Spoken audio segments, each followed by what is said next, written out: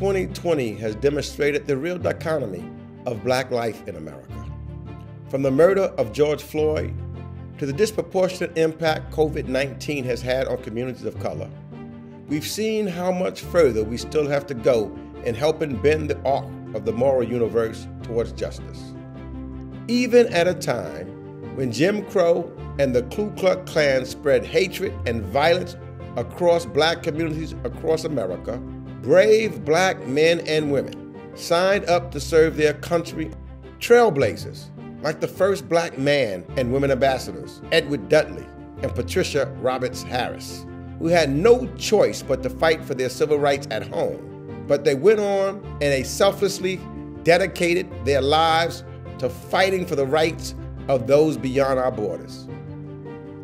As the first African American chair of this committee, I know firsthand the importance of representation.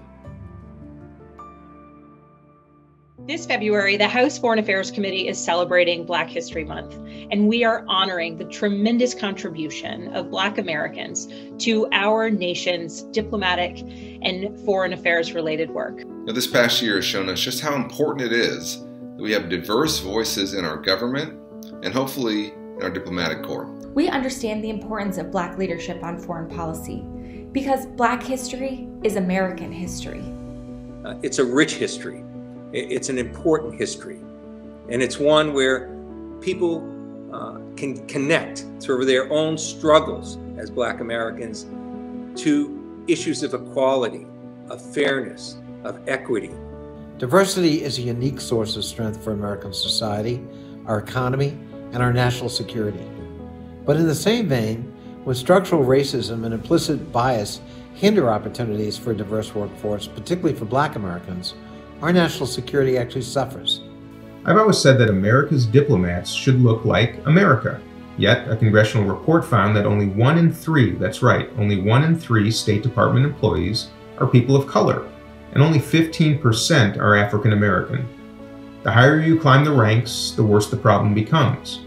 As an immigrant and a member of the Foreign Affairs Committee, it is deeply painful for me to think how many talented diplomats have been passed over or denied the opportunity to promote United States interests abroad due to the color of their skin. People of color bring different ideas and perspectives to the table, as informed by their lived experiences. As someone who fled a civil war, oppression, and someone who belongs to an oppressed class in the United States of America, I know the struggles of people around the world yearning for equality, yearning for justice, and yearning for freedom. When I started there at the State Department, there were not a lot of people of color, certainly not in leadership roles, and it made it hard for me to imagine a career there. It made me wonder whether or not this was really a place that I could thrive and be able to continue to contribute to our country. We reaffirm our commitment that every position of public trust, and in particular our diplomatic corps, the face of our country to the world, must reflect our nation's rich diversity.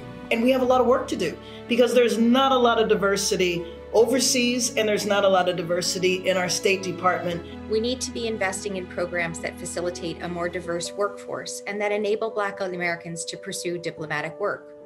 From increasing recruitment at historically Black colleges and universities and Hispanic serving institutions, to establishing a mid-career entry program specifically for candidates of color, to providing greater career opportunities to the State Department's most diverse workforce, its civil service workforce. I'm really glad to see this effort now to really just make sure that we have that diversity, that we have that kind of leadership to showcase the fullness of America's greatness and its diversity abroad. I look forward to leading with our American values, including our wonderful diversity, and restoring our place in the world. That we will be able to ensure the diversity that we need to have so that when we are celebrating Black History Month next year, we'll be able to celebrate a very diverse State Department. For me, I believe in the 3 Ds: diplomacy, democracy, and diversity.